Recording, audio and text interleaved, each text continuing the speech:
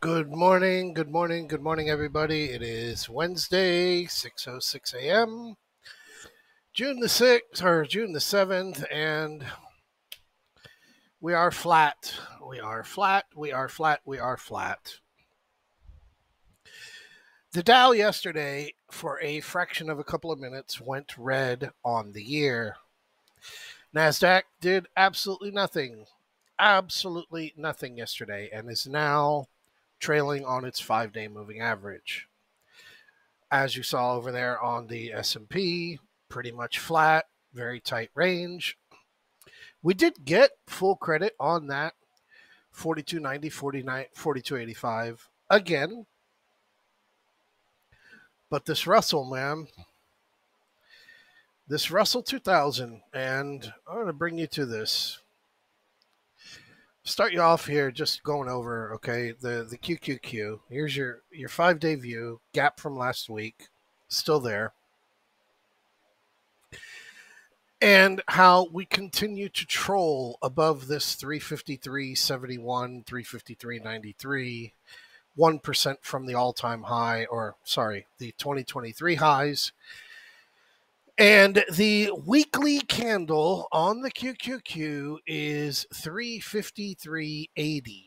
We're closed about 1 point above that. So again, with our count, 10 out of the last 12 weeks, 6 weeks in a row, that's the pivot we're looking for, is at 353.80. And I can tell you here, we are literally spinning wheels.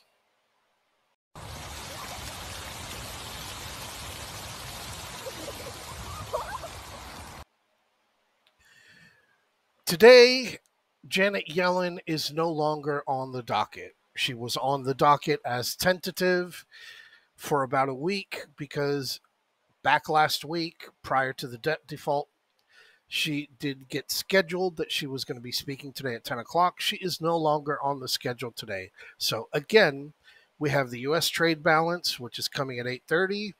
Nothing for news. Absolutely nothing for the entire rest of the day. Exactly same thing like yesterday. SPX, 32 points on Monday, 25 points yesterday. Taco Tuesday was totally destroyed. And it was destroyed in one of the most horrific fashions I've ever seen.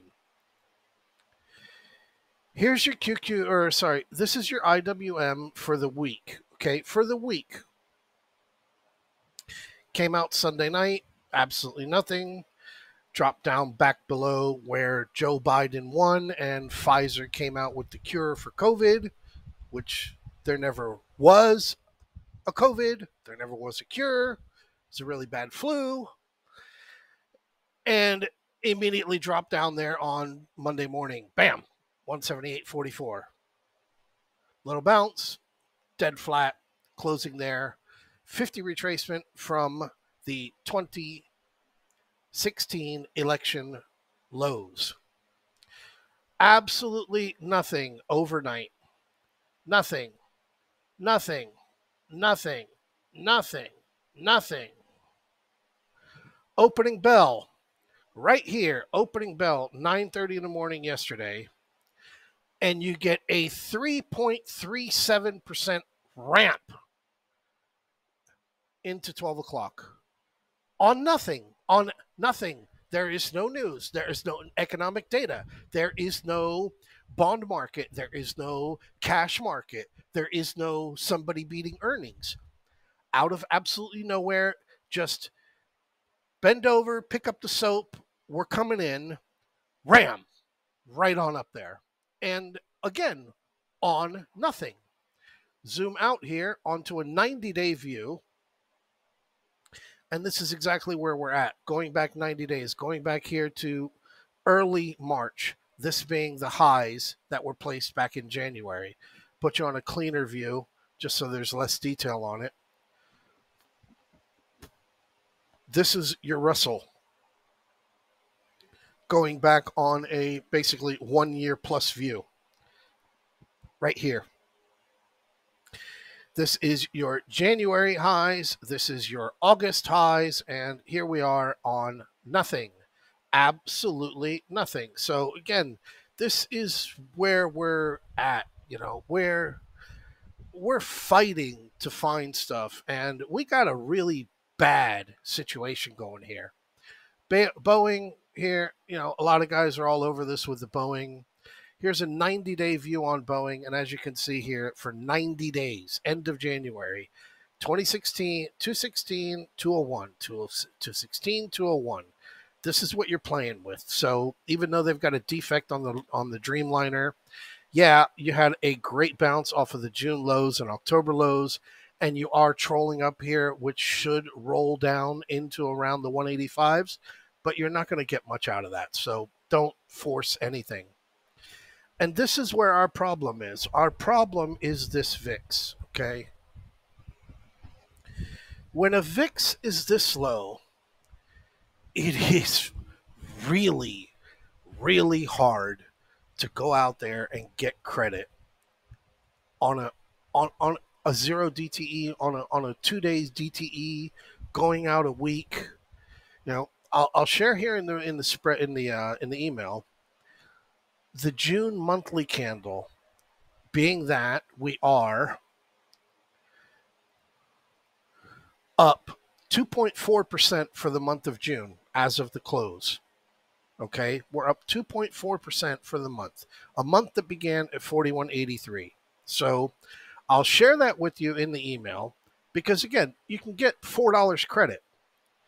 But when you're trading with a VIX as low as it is, this makes things very difficult. It makes it to the point, being that we are on the June of 2021 lows,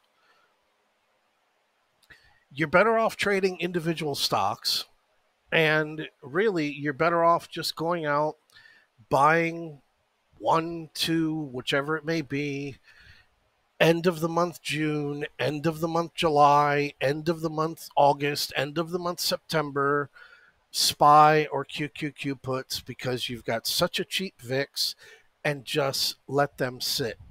When you've got a VIX like this, it's almost impossible to roll a trade over if you have to roll a trade over. If you need to roll a trade over, you got to roll down into the money. And specifically here, over the last 3 days, 42.41, which is our gap top, 42.67, 42.63. There's no place to roll down to until we have a confirmed move. So, it's a difficult game that we're playing with right now. And even here on the QQQ, 353.80 is your weekly candle, like I said over there.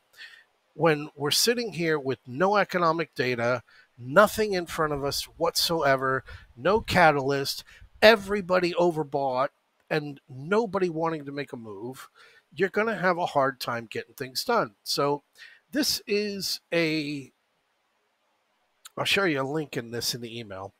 This is a simple screener I use on FinViz, which I quite like. And all that I'm looking for on this are optionable stocks that are over the price, over $40 a share, and they are overbought on their daily candle with the grandpa 14 default. Immediately you get Meta, number 10, Royal Caribbean, number 9, head on down, you get Tesla, number 14. All in all, there are 138 stocks. Netflix is in there as well, NVIDIA, AVGO, these are down on the low end, AMD, that all have daily RSIs over 70. So it's one of these struggles. It's one of these things that you got to go by. But I mean, this here could explain it a little bit better. So I'll see you in the chat room and give this a go here. To live in the mystery and to find purpose and to live in the now. Magic! Now!